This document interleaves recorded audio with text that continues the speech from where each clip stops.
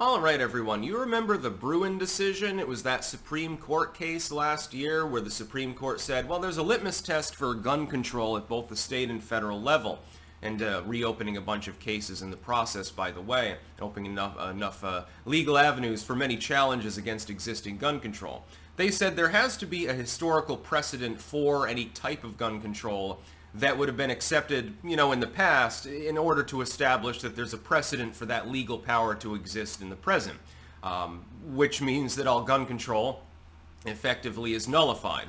Under a strict interpretation of the Bruen ruling, you would expect that the NFA and everything else would simply be tossed out completely. Guns would be totally unregulated in the United States, with the exception of making sure that the only people that had guns weren't criminal lunatics. The founders would have considered that okay, taking guns from criminal lunatics. In which case, you need to bring back the asylum system tossed out by Ronald Reagan, by the way, because if a person is that dangerous, they should be in an insane asylum. Danger to themselves and others. They shouldn't even be able to have a knife. Now, should they? We do have mass stabbings as well. Or that they're under 18, so they have the privilege of having a gun. If their parent says, okay, we're going to go shooting, that 14-year-old can wield a weapon. They can certainly use it for home defense. That's property rights. That would be fine under the standards of the late 1700s. The founders would have been fine with that. But they wouldn't have said that a person under the age, well, then the age of 21, now 18, would be a member of the militia. So the Second Amendment doesn't strictly apply to them. Or they're a non-citizen. I would note that the same leftoid states that are attempting to nullify the gun rights of the actual militia are increasingly okay with the fact that illegal immigrants should be able to own firearms. That's very, very strange standard now, isn't it? And the fact is this, though. Colorado right now is moving to ban all semi-automatic weapons in the state. That is, that you could not sell or transfer them.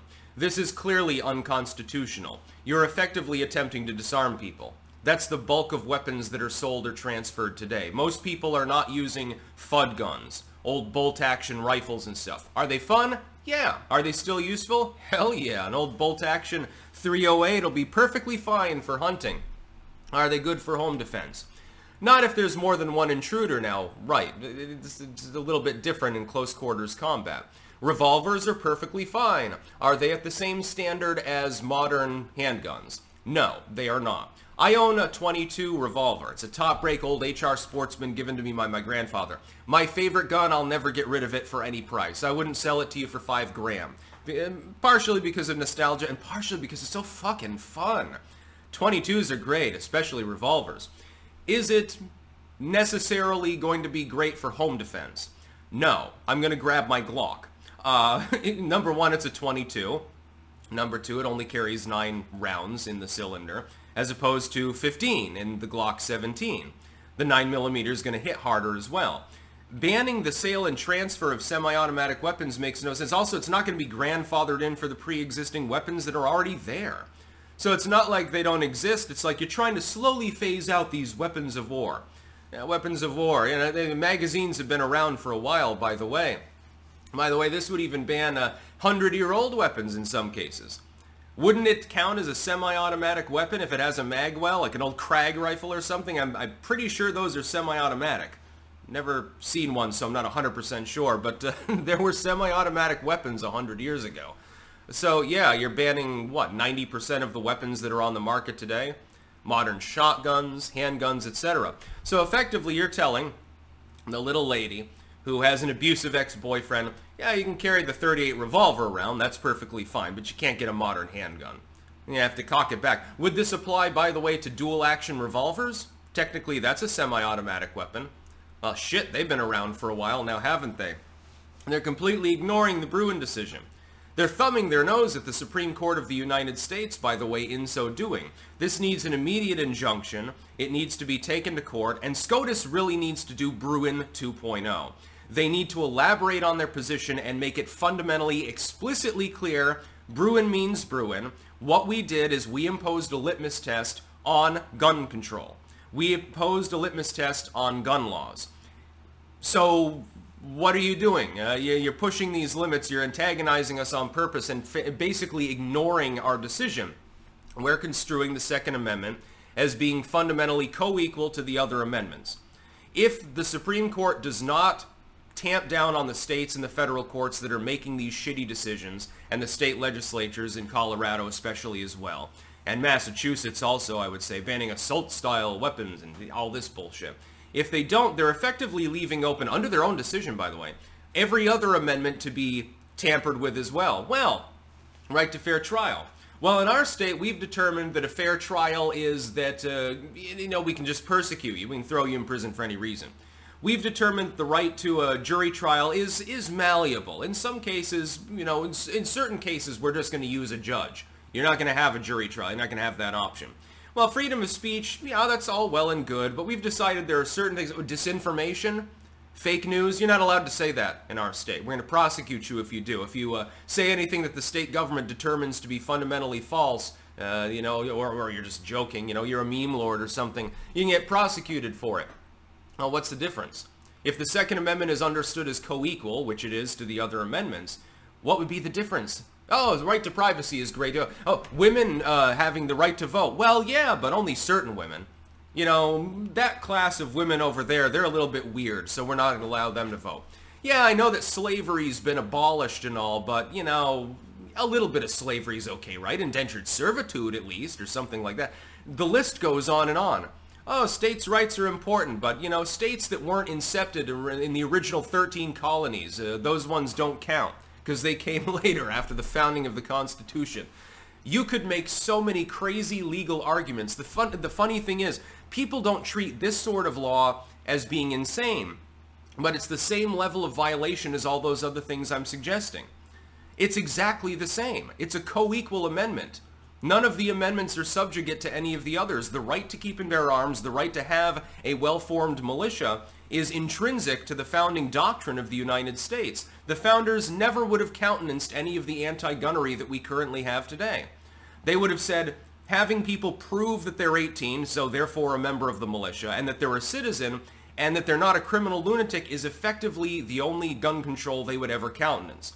That's the way it should work. When you go to the gun store, you should be able to show an ID and walk out with a gun same day. No waiting period, no limitation on the attachments, no limitation on the style of the gun. That includes automatic weapons, which, by the way, liberals out there, they are still legal in the United States. They just cost a lot of money because you can't manufacture them.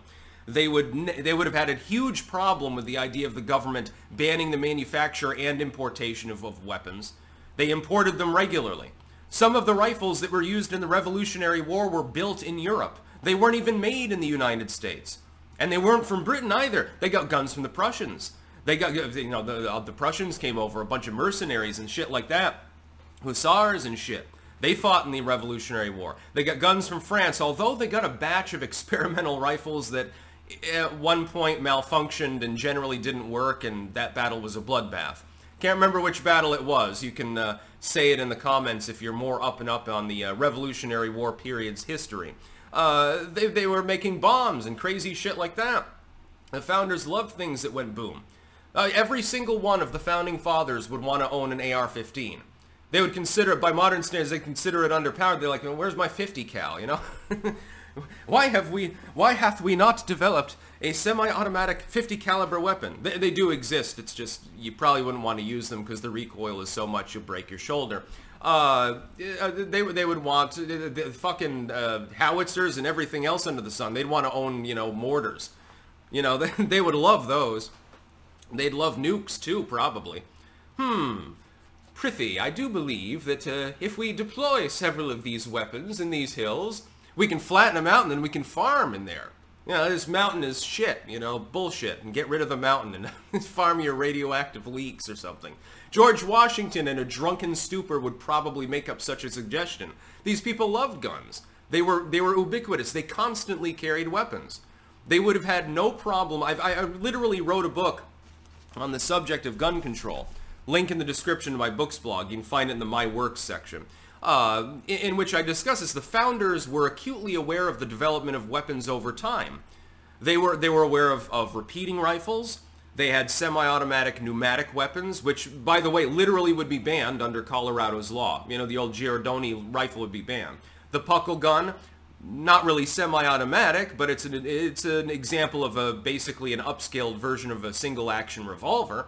They had revolvers. Dual action doesn't come around till the 1800s, actually, but they did have them. They were just really expensive because they were not interchangeable parts. They were hand manufactured. It was easier to make muskets back then.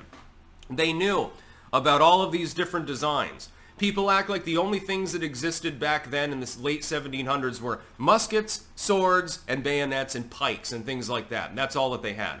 Bullshit. They had far more than that. They owned cannons in their own homes. Mercantile vessels typically had their own deck cannons as well. At the very least, they had a couple of swivel guns, anti-boarding guns, with grape shot stacked in them. By the way, I mean, imagine what grape shot will do to a person at close range. It wouldn't be a pretty picture. They'd basically be just a pile of shredded meat at that point.